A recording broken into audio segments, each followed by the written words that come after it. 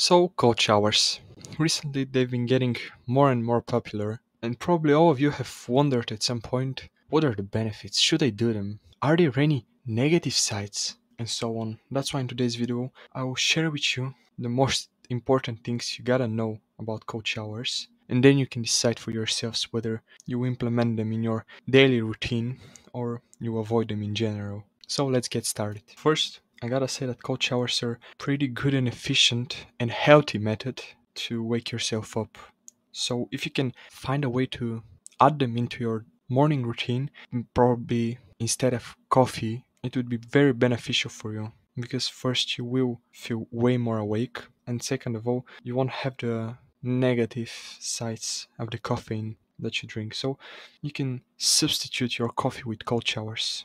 The other thing it does, it also releases endorphins and dopamine, healthy dopamine, which will definitely improve your day. And another thing that's really important, probably not for all of you, but some of you will find it really important, is if you start your day with a cold shower, you start your day with a win because you've overcome that fear of the cold. You probably didn't want to straight go to the shower after you've waked up, but you still did it. You took control of yourself. So it's really important to start your day with a win in order for you to set the tone for the rest of the day. So now I want to talk about if cold showers can reduce your gains in the gym. Now, if you've worked out for muscle gain, like weightlifting, what I'd suggest you is you should try to avoid using cold showers at least for a couple of hours, because this way your muscles won't grow as much as they would probably go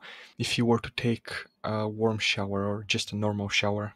So try to avoid cold showers after these types of workouts. Now, if you're doing cardio or something like this, it's completely fine to do it after, to do it before, however you want, as long as it's not for muscle gain. The other thing that it helps with is if you have a big urge, for example, to watch porn or maybe to play video games or whatever your addiction is. If you take a cold shower, it would first help you take this thing off of your mind because you think about the cold. Second of all, you would have done something positive for yourself, and after that, you won't really have the motivation to do that thing that degrades you. And it also replaces the cheap dopamine that you would get from doing that negative thing, that addiction, with healthy dopamine. And in some cases, it might even motivate you to do the work that you've been probably putting off for a long time. So, this one I wanted to share with you in today's video. I hope you learned something new. Leave a like and subscribe if you did, and I'll see you in tomorrow's episode.